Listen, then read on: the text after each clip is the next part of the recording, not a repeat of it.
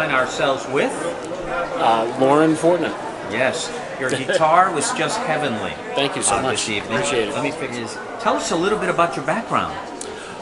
Well, I born in southern Pennsylvania, grew up in Elizabeth, New Jersey, and came to classical guitar my senior year in high school. I wanted to be a music teacher, and I needed to play an instrument, and at that time I really didn't. So I picked up classical guitar. You're quite welcome. My pleasure. I picked up classical guitar at the Montclair State University preparatory program, and the rest is history. I fell in love with the repertoire, the techniques, the sounds, everything like that, and I'm still loving it today. Still loving the repertoire. Well, your guitar was later. heavenly, and the composer you picked this afternoon. What's his name? What could you tell us about him a little bit? Johann Kaspar Mertz, born in 1806, died in 1856. He was born in Pressburg, Hungary, and then in 1840 moved to Austria, where he really made his professional career. But he was definitely already a fairly well-established, if not known, but a very highly elevated player and composer. For the guitar, for guitar and piano duets, guitar and terz guitar, which is a smaller guitar duets. And when he got to Austria, he was given a court appointment almost immediately from arriving there, and was published by one of the leading publishing houses in Austria, Hasslinger House, who published the music of Franz Liszt, among others. Wow. And so he spent his 16 years there and touring with his wife, who was also a concert musician. She was a pianist.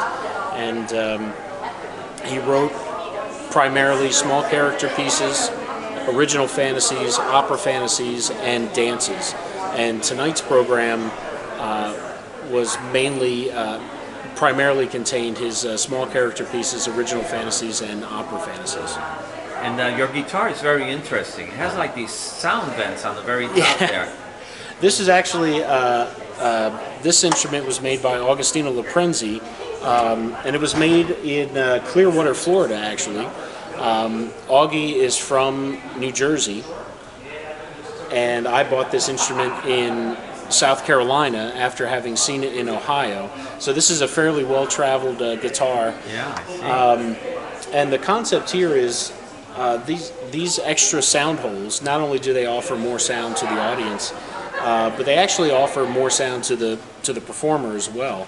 I'm able to hear the guitar a lot better in a room that just really isn't alive or something like that. I'm able to hear everything that I'm doing, all the subtle nuances that I'm trying to get out, and I can tell that I need to play louder, play softer, whatever the case may be.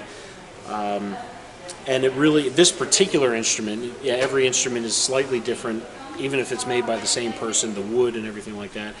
This particular instrument really favors the baritone, rich mid-range of the guitar. Is there a specific name for that type of guitar? This is the Nova Futura, and this was made Nova Futura by Agostino Loprenzi, who has since retired. This was made in 1998.